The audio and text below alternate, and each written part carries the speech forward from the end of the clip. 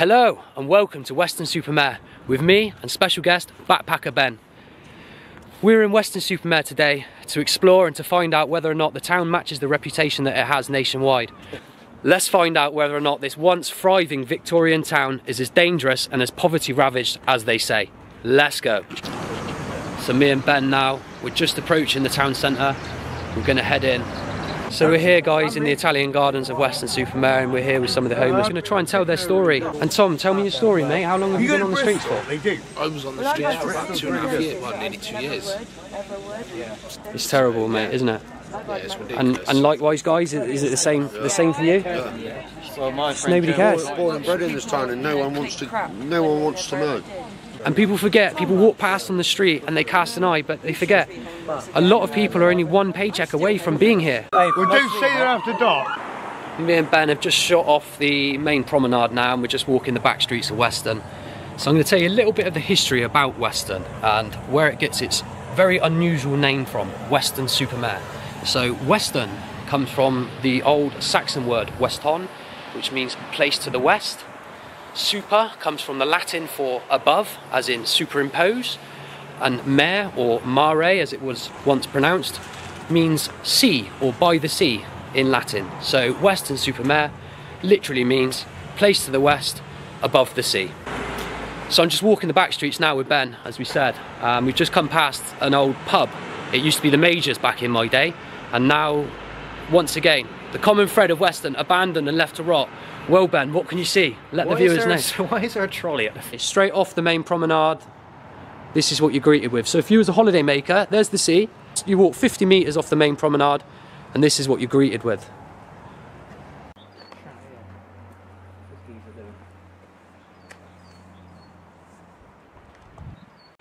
Here we are, overlooking Burnbeck Pier. So Ben, what's your thoughts on Weston? My first time in Weston-Super-Mare. This could be the last time. Mate, it's pretty grim, isn't it? What's going on here behind us? It's not great, mate. It's not great. So guys, you can see there, that was built in 1867 and that served the purpose of being a ferry dock for a paddle steamer that would travel all the way from Cardiff Bay to Weston, and it would bring the Welsh across for their day trips here to Weston. Of course, this pre-existed the Severn Bridge and the motorways, so it was a very, very busy enterprise. Completely rotten away and abandoned. So we're walking along the promenade now into the main town, and as you can see, it's in a real state of disrepair. Graffiti everywhere, rubble. Certainly not a good sight. There in the distance you can see Steephome Island. Wow. It's not looking good, Ben, is it, mate? Joe, mate, what's going on here? Buddy. There was a big hotel here back in the day, but that burnt down, I think, in the 2000s. It burned down? Mate, and yeah, well, it's just been left, isn't it? I mean, look at Demolished and completely left. another place that's left to rot.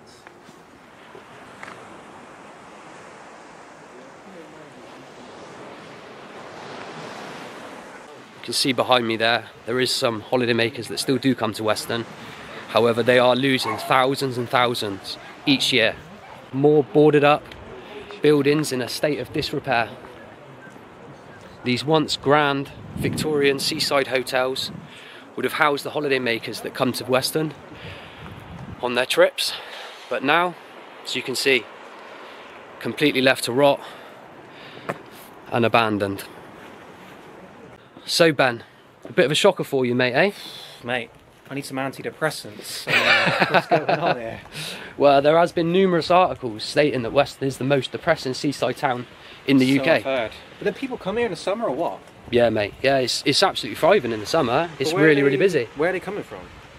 London, maybe Birmingham. There's a lot of people from Birmingham come down to Weston. So if we head up, if we head up these stairs here, mate, we'll get to the front of it. Way, mate. Yeah. Don't walk too close to the edges, so it'll be piss soaked.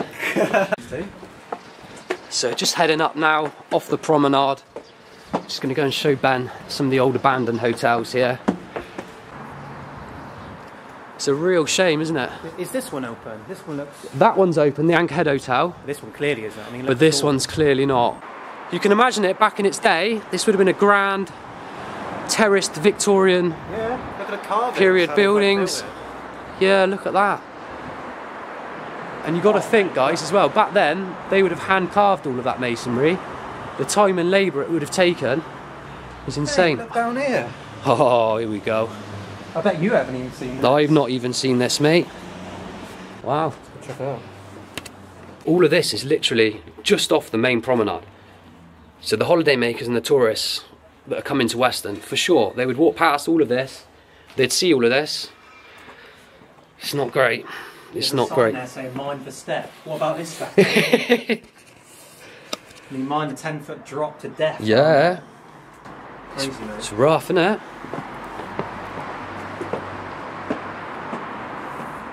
More rubble.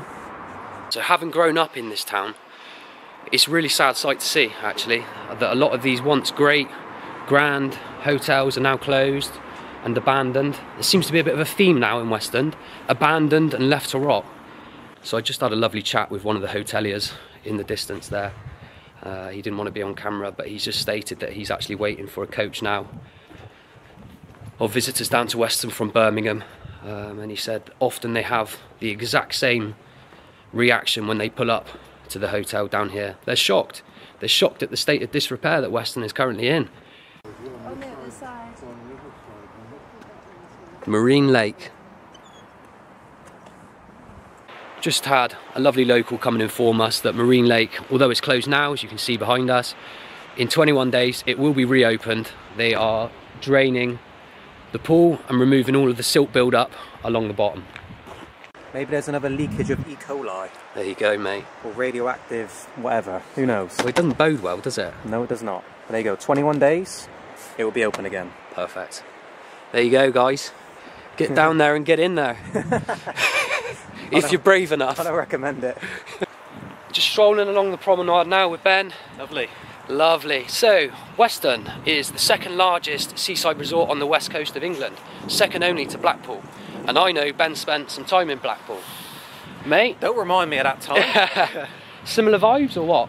It's pretty spot on, to be fair. Apart from it's a lot more quiet at this current time of the year. Yeah. Blackpool was quite busy when we went during, I think, late summer when I went there a couple of years ago.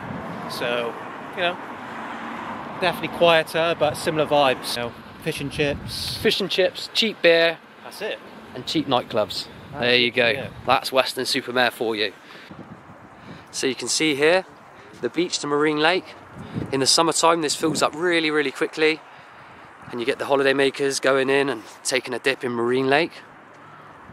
Just inside the local shopping centre of Weston-Super-Mare here, you can see the closed down Wilkinson's building.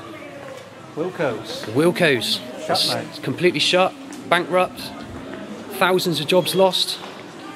And there you go, shut up and abandoned. That continued theme of Weston. I will say though, Ben, other than Wilco's, I'm pretty sure that most of the shops are actually open. Yeah, it's which not too is bad here. probably one of the only positives that we found from today, isn't it, mate? Yeah. I've initially brought Ben here to hopefully dispel a lot of the rumours and the articles that have been written about Weston, but so far I'm not doing the best job, mate, am I? Rumours are true, unfortunately. The rumours are true. Strolling down Weston High Street now. Ben, what's your thoughts, mate? It's alright. It's alright, isn't it? Yeah, The High Street's not too bad at all. It makes a change. There's not as many boarded up shops as there are in a lot of other spots in the UK. And I will say, it certainly looks to have improved since the last time I was in Weston. Walked to the end of the High Street, and there, a major bone of contention within the town. The Carrot. Using hundreds of thousands of pounds of taxpayers' money to build this monstrosity. You can see behind me, most of the shops here on these back streets are closed, boarded up, abandoned. I think the reputation that Weston has of a once thriving Victorian seaside town that's now ravaged by poverty, I think they're true. And I think it's very apparent when you look around the town and you see all the shops, the boarded up shops, the people on the streets. Unfortunately, this is the Britain that we are living in at the moment.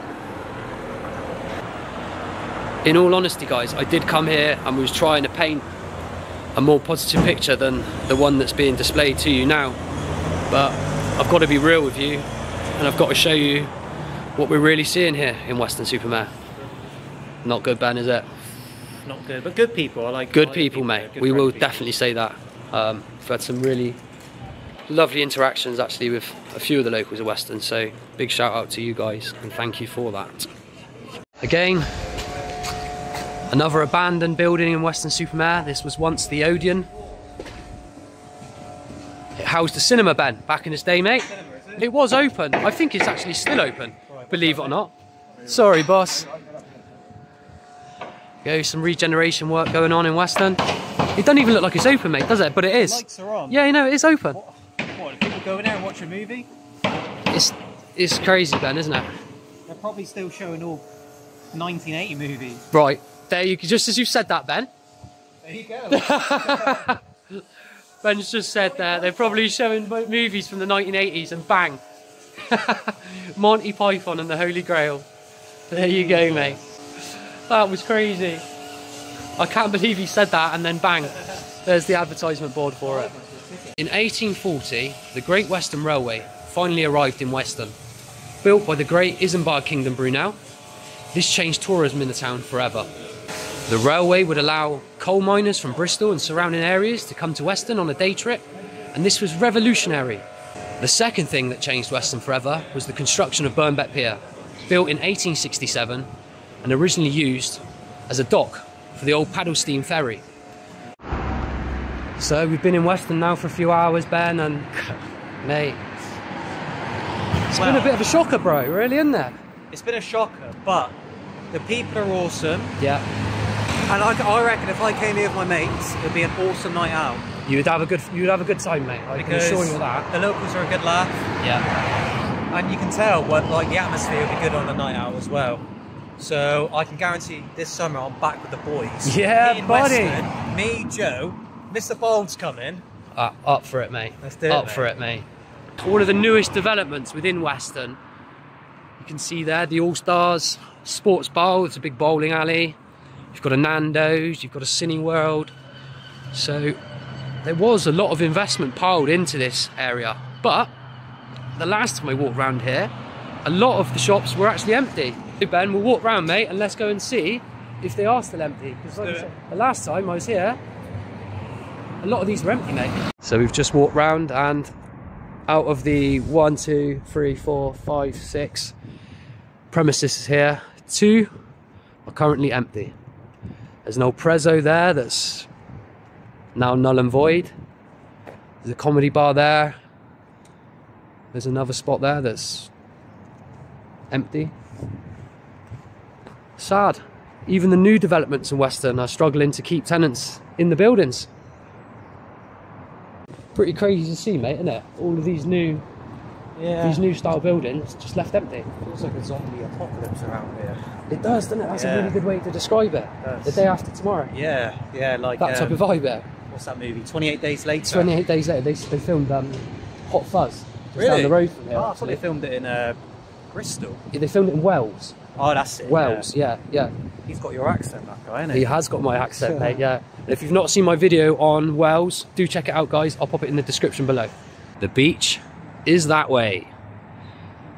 Some of the street art here in Weston, I think they held a competition a few years ago whereby they would come and paint the sides of these sort of run-down, dilapidated buildings, try and bring a bit of colour to them.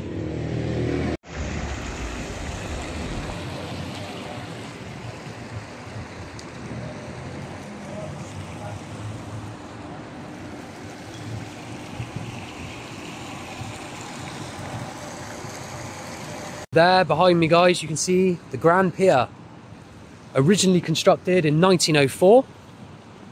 It then suffered a fire in the 1930s and was then rebuilt in a very typical 1930s fashion in that Art Deco style. And then subsequently there was another fire on the pier in the 2000s and it was rebuilt in a much more modern style. So we just tried to get onto the pier, but with it being off season, it is currently closed at the moment, which is a bit of a shame. However, my research for this video did lead me to believe that a lot of the rides are currently out of order due to safety concerns. So maybe it's a blessing. So we've headed down onto Western Seafront to show Backpacker Ben the delights of Weston-Super-Mare, home to the second highest tidal range in the world.